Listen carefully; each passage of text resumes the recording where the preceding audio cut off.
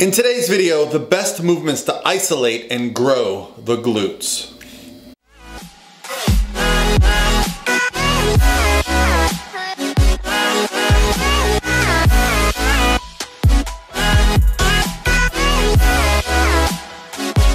All by myself. Hey guys, what's going on? This is Paul Ravella from ProPhysique.com. In today's video, I have a special guest helping me out. So one of my clients, Raja Hill, was up in Tampa to do some research at the University of South Florida. Raja is a part of the reverse diet study that's been going on that I've been talking about, that I'm actually a part of as well, where they're taking people who competed in contest prep, doing some hormone and metabolic testing, strength testing, body composition testing, both before competition, 4 weeks after, and 8 weeks after. And so Raja was up here at USF to complete this. And so she came over after, we got to talking.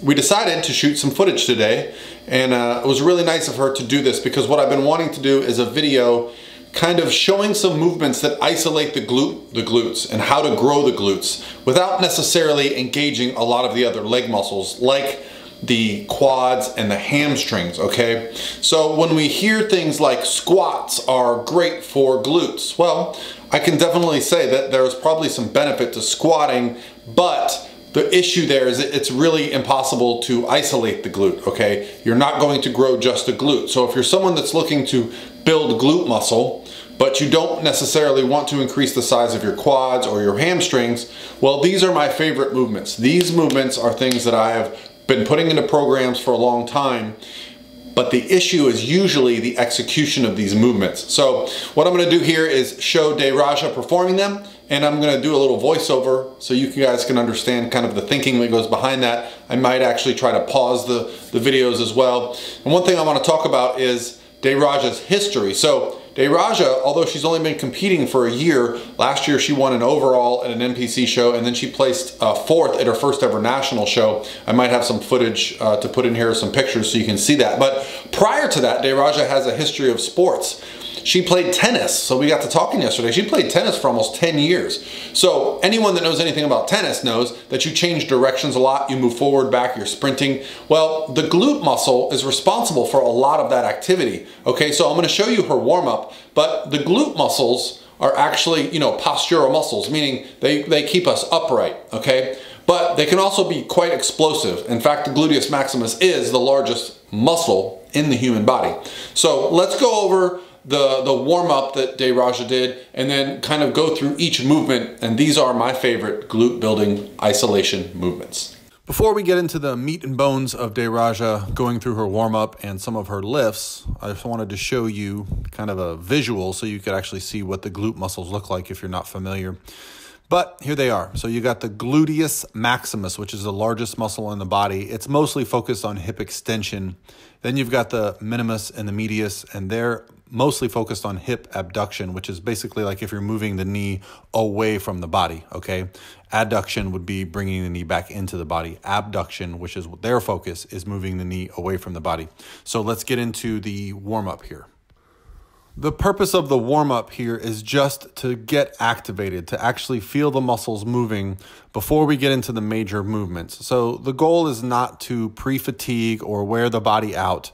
It's just to get things moving, to make sure that we're actually training the muscles as we want to make sure the soft tissue in the area is warmed up. And it can also help with a little bit of mind-muscle connection so that you actually are targeting the muscles that you're supposed to be, especially when you're trying to eliminate something like the quad and the hamstring. It can be difficult. So let's take a look here at this movement with Raja. So I'm going to pause it at the bottom here, and what I'd like you to see is that she's actually getting full depth. So all the range of motion on the single leg split squat or Bulgarian split squat, whatever you want to call it. I see a lot of times in a gym setting, you'll have your foot too high. So if you look at Raja's back foot, if that foot is too high, it would actually force her to put more of her weight on her foot, on the floor, on her toes. that would actually create more use of her quadriceps, okay? So the goal here is to keep the weight on the heel of the foot, which can make it harder to balance, but you'll get used to it. Some people will actually use their one hand to hold a dumbbell and one hand to hold something in front of them to balance better, but Deraja's a really good athlete, so this was no problem for her. But if you keep the focus on getting a full eccentric contraction, so you're actually getting a full eccentric, sorry, I didn't mean contraction, full eccentric, meaning a full stretch deep, so that actually if you look here, her hip is slightly below her knee or right around there, okay? That means she's lengthened the glute as much as possible.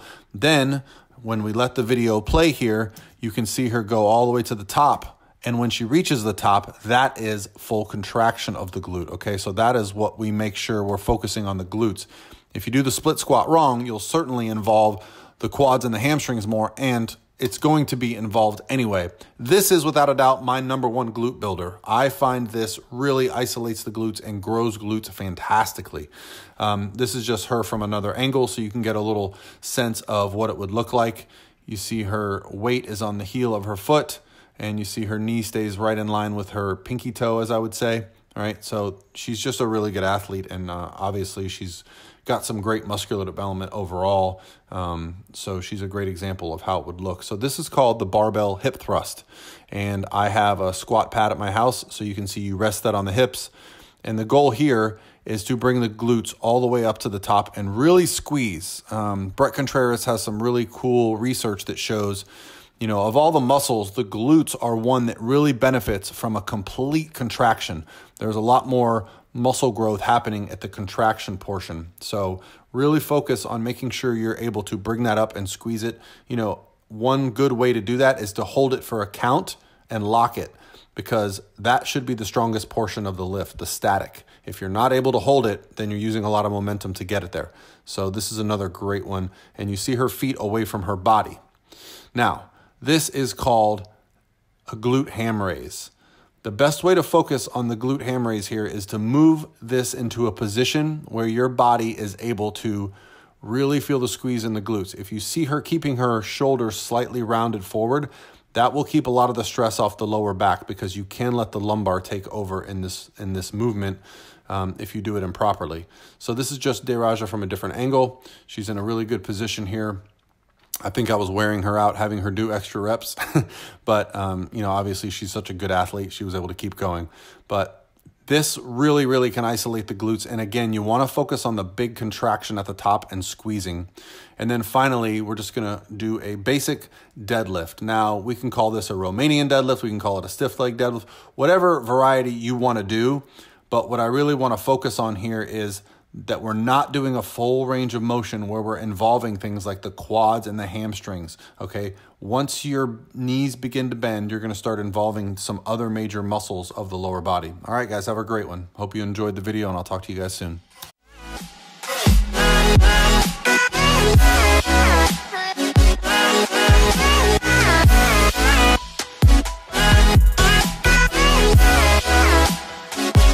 All by myself.